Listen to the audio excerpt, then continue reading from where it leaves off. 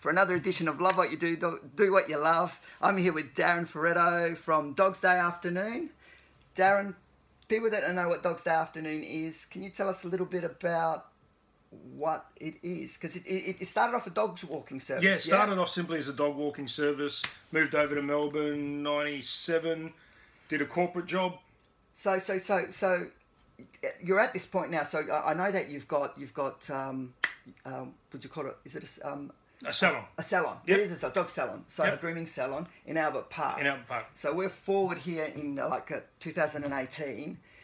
You got the salon, you got the dog walking, but it was not always like that. You said you started off in the corporate sector back in Adelaide. No, here in Melbourne. I came over and just got a job in a call centre.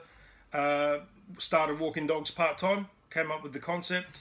So started walking dogs part-time. So that's pretty random. So, I mean, back then, now it's the norm. Dog walking services are everywhere. So we're talking, what, early 90s? 97. 97, okay. Yeah, 97, 98. When I moved over, was sitting at the George in St Kilda. Yeah. And I'm watching all these dogs go past on the weekend. And I'm thinking, what are these dogs during the middle of the week doing? Yeah. And I just thought to myself, I'm going to start a dog walking business. So that was a light bulb. That was it, bang. Came up with the name, Dog's Day Afternoon, put an ad in the newspaper, and got my first client the week after. That's what I was going to ask you. How long did it take before you got your first client? 1 week? About a week, yeah. And then what was it? And was then it just gradual? steamrolled after that. I still had to continue doing part-time work. So you're working in the corporate sector at the time. Yeah. Not happy? Not happy, right? I need to be outside. What were you doing? I'm outside. Yeah. And I was call centre, horrible work. Oh, okay. Was that just a means to an end? Just a means to an end. I worked in a few restaurants, did stupidly security at Q-Bar and a few places like that. We've all been there, man. We've all been there just to be that out there, just to be that social person. Yeah, we've all been there. And then gradually set it up, got more and more clients, and then saw a niche and opened up the grooming aspect of it. But tell me about getting these clients. So obviously you got your first client, and then did you advertise? What was it a word of mouth? Predominantly word of mouth. Did you just concentrate on one area, or is that what? And you've sort of expanded, or how have you sort of played? No, we concentrated basically around Bayside. Yeah. Elwood, St Kilda. Did a little bit of South Yarra. Used to do Richmond, those places like that. Obviously now you can't get across Melbourne anymore. Cool. Because of the traffic. So logistically made it smaller, made it tighter, ran a better ship. Fantastic. Advertising was pretty much by itself. We were one of the first to do dog walking in Victoria. So the Herald Sun, The Age, the local newspapers just kept doing stories on us. Did you know? This is interesting. So you had that light bulb moment. Did you know when you started this, when you started the business, because you obviously love being outside, you obviously have a love of pets and dogs. Yep. Did you have a plan that it was going to, did you set for sort of world domination, or did you just go, you know what, I'm going to give this a go and I'll just see where it goes? Or did you have a plan? I'm sorry. Well, anyone that knows me knows that I have no plans at all. So it was totally just flying by the seat of my pants. It just gave me an opportunity to do what I love, which is being outside, playing with dogs, training dogs. I get to meet nice people. I get to meet great dogs. Dog people. Dog people, basically, yeah. Dog people, we still have cat people. Yeah. But predominantly dog people. So I get to meet good people. There's the good and the bad of the business, but overall, I love it. That's business is business. You got to take the good with the bad. But you said you were one of the first. That must have been a spin out, because obviously now, like I said, it's normal. There's dog walking services everywhere.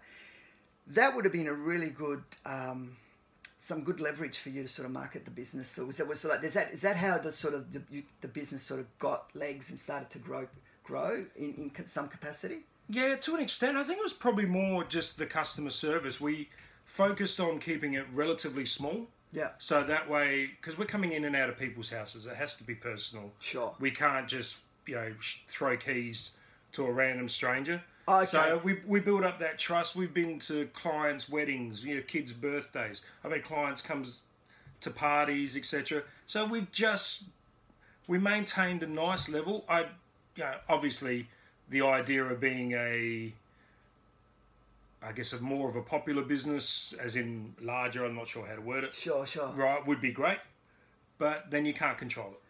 No, because I think we've had this conversation, because bigger always isn't better. Sometimes it's better to keep it tight, like you said, and you can concentrate and actually give good service, and that's what it's all about. Because so while people are at work, so people have entrusted you to go to their homes, house keys, take the dogs for a walk, bring them back, that's fresh water, etc. It's nice. It's a nice feeling of trust. That's beautiful. So your clients would obviously be a lot of referrals, people that actually trust you, and so on. Yep. And that's awesome, man. And I suppose you'd also develop a bond with these animals, don't you? We do, very much so. I mean, there's some dogs that we've had since 8 weeks of age, that have passed, and now we're on the next. And you're on the next one. We're on their next one, and you know we're part of these people's families. It's a really nice feeling. It must be a beautiful feeling. Man. It is a nice feeling. So it must be a spin out when you sort of think to yourself, "Here I'm sitting at the George, whatever 20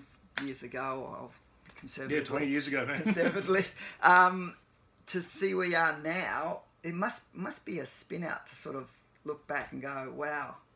Yeah, what looks as I because from that was it an involvement to open up the salon, the dog grooming salon? We saw the niche for the dog grooming. It's not an easy job to do. No. And then we were in Albert Park, where predominantly majority of the dog walking was occurring. Sure.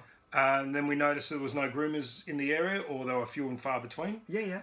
And we just took the opportunity. I happened to be walking past a shop one day, and the landlord was arguing with the tenant, and we offered to take over the lease, and we started from there. Did you push the tenant out of the way and go, so listen? No, they were ready to go.